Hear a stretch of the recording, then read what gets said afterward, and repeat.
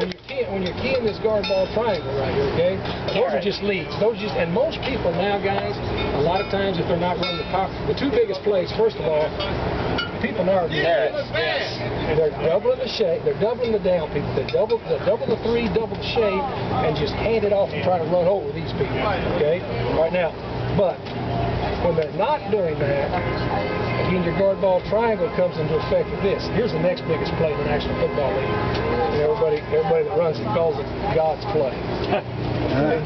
It's the power over. Okay, here's the power over. Okay, now with the power over, what we do is we're going to double to three.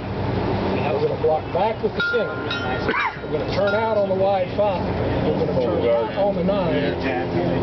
Guard is going to come through here, and then what they're going to do is they will counter step fullback to get the backers going this way, here, here.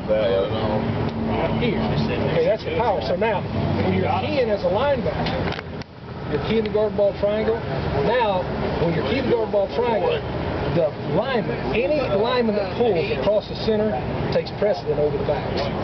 Okay. We don't care. We don't care which way the backs go now. As soon as this guy goes, as soon as this guy goes, we're going to go. Get this color so you can see it. As soon as this guy's going to go, here's how we play it. Here's how everybody plays it. First guy on the side of the power is going to splatter. Okay. And what that means is he's going to run underneath the first block he gets. Okay. He's going to splatter. He's going to run underneath first block he gets, whether it's a fullback or whether it's a guard, he's going to be underneath it. But Mike, okay, what he's taught to do on the power is tight scrape the double team. Tight scrape the double team. He's got to tight scrape the double. He can't go to the top of the double. He's got to tight scrape the double, and the next play that he gets, our player that he gets, he's got to be underneath it. Because we want the power. The power is meant. And again, like Del Rio, you just hear Jacksonville, when they run it with the Mighty Mouse, Maurice Jones-Drew, and they're running it with him, it's an A-gap play. I mean, he's core in the A-gap right here, all right? But we still want him tight scraping the double, and the A-gap is taken care of, but Will linebacker, you see this?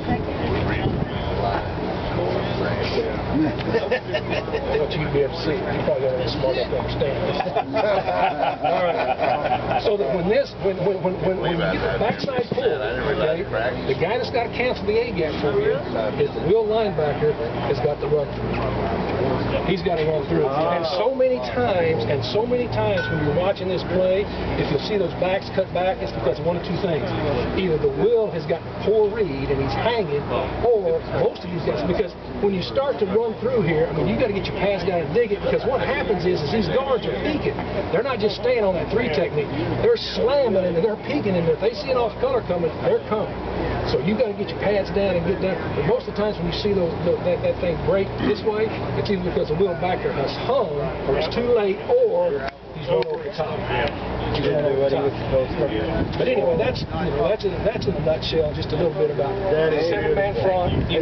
What about the counter trick?